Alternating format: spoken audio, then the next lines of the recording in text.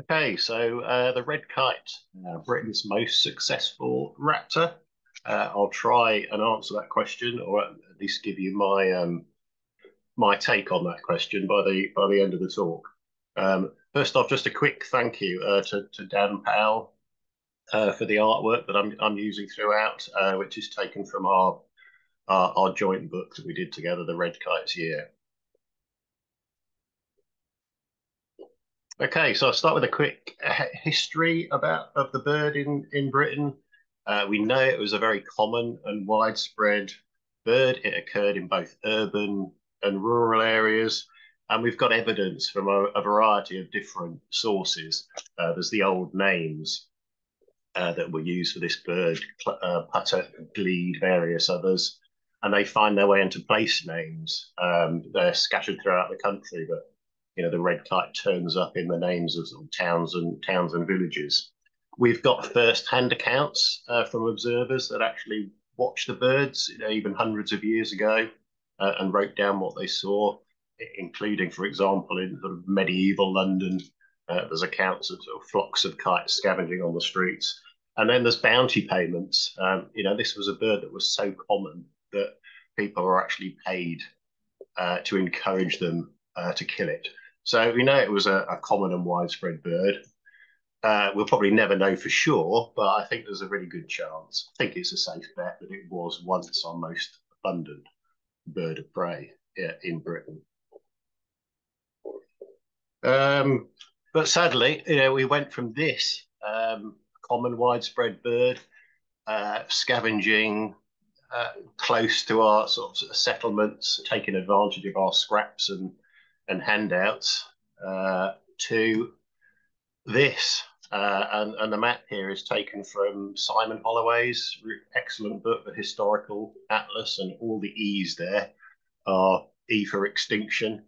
By the end of the 1800s, it had gone completely from England, it had gone completely from Scotland, and it clung on in central Wales, remote parts of central Wales, where it did get down to just a handful of breeding birds in the 1930s and 40s. So it came very close to complete extinction.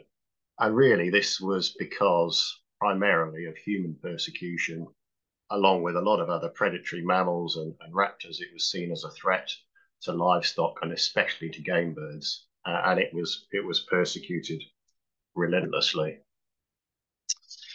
So where are we today then? So we've got the reintroduction project.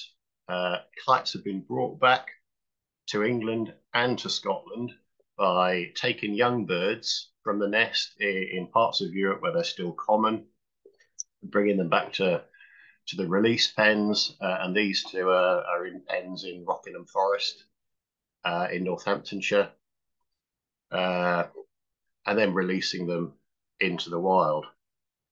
You probably can't read the detail on this, but really the map is just to give you an idea of the different release sites. So I think there's 9 release sites in total. Started back in 1989 in the Chilterns and the Black Isle.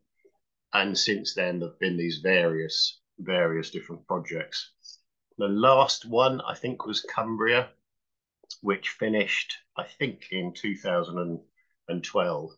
And at each of these sites, between roughly 70 and 100 birds would be released into the wild to get populations established.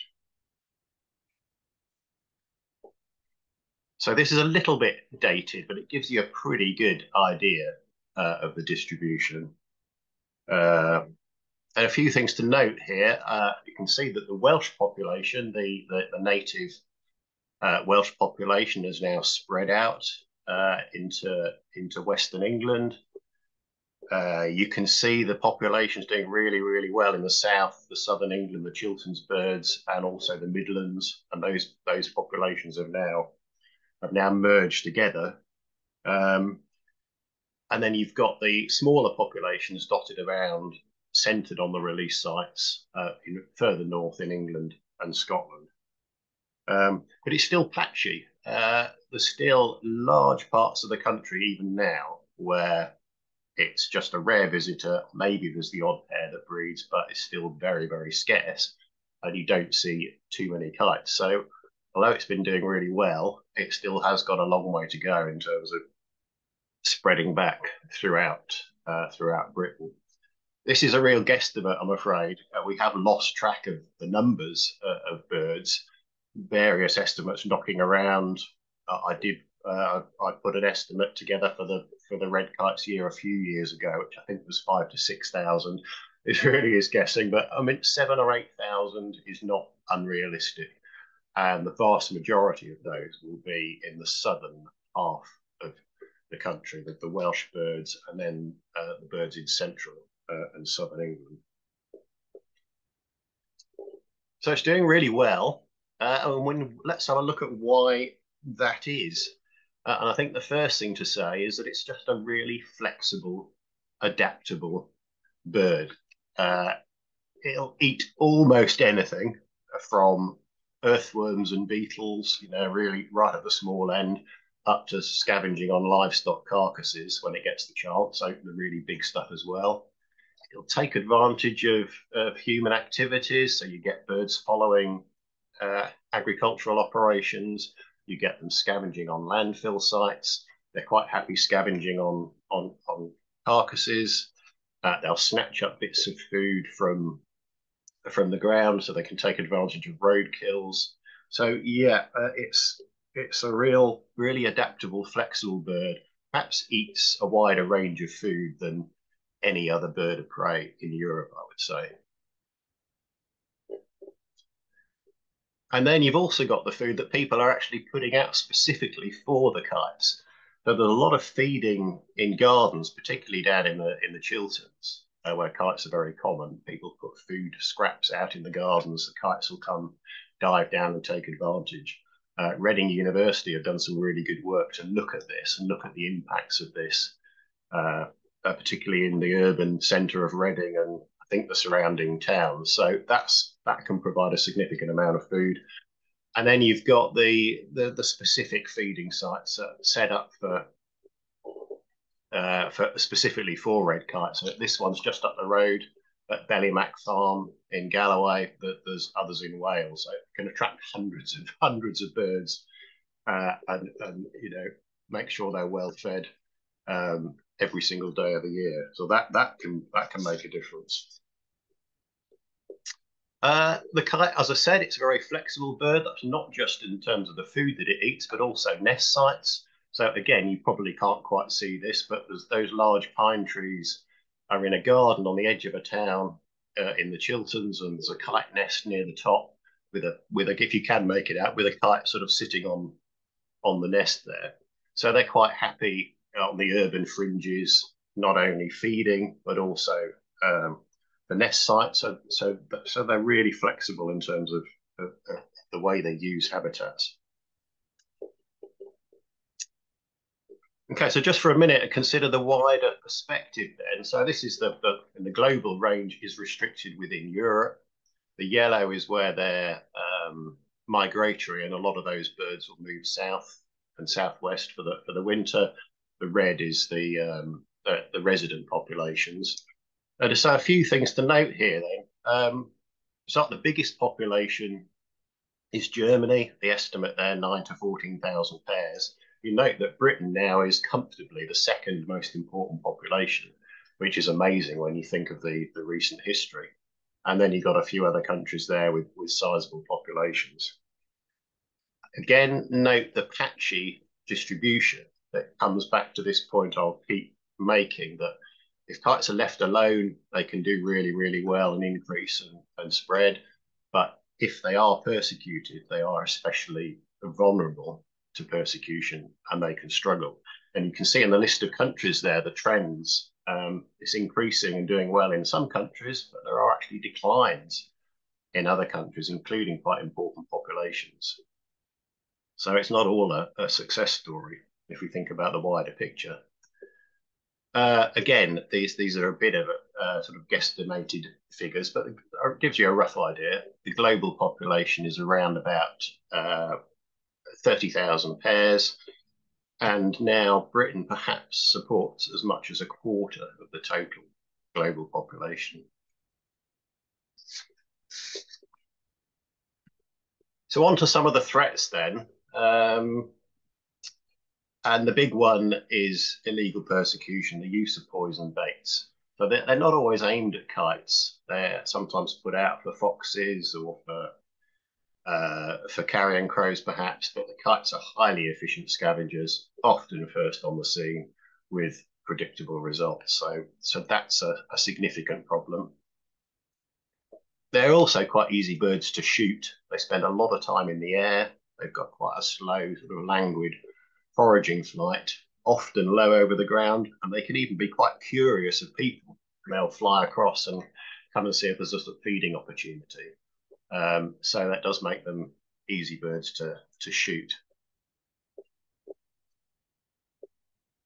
Ignore the dates on here. This is another dated slide, but it's a trend that's worth looking at here.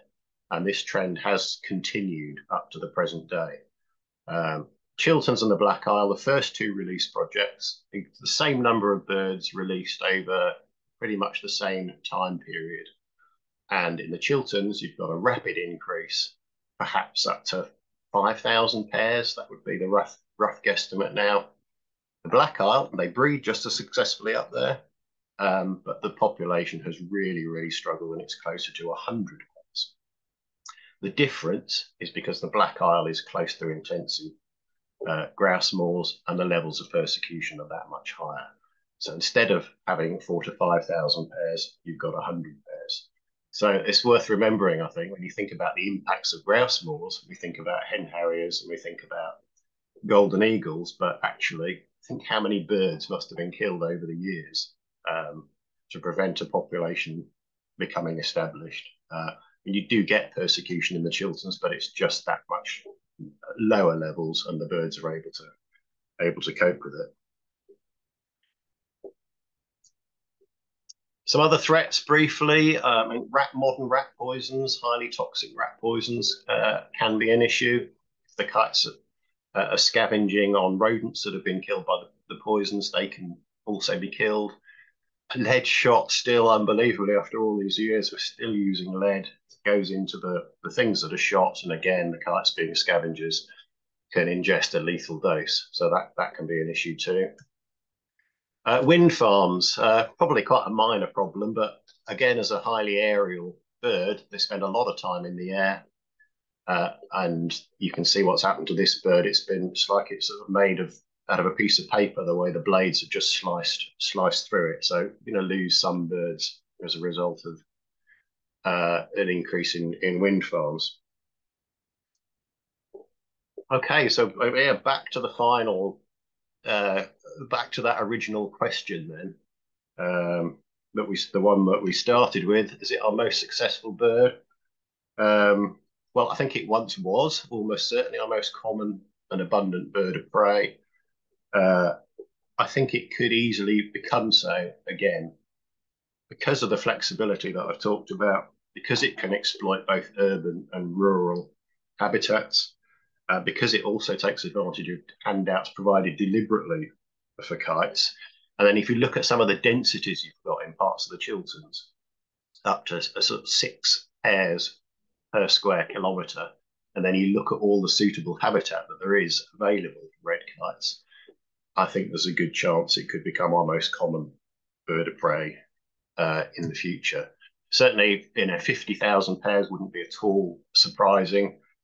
And if you look at the most abundant bird of prey at the moment is the buzzard, and the estimates are 65 to 80,000 pairs, I think. I think the kite's got a good chance of overtaking that in the future. But obviously, getting to that stage is going to take time. It's a highly social bird. They like breeding close to others of their own kind, so they can be quite slow to spread into new areas. And of course, we need to tackle these problems with illegal persecution, particularly poisoning, if we want the sort of recovery that I think we should otherwise expect. Okay, just a final thank you again to Dan for the fantastic artwork. And some of the themes I've touched on today are explored in a bit more detail in our recent book, The Red Kite's Year. So yeah, check that out if you want a bit more information. Okay, thank you.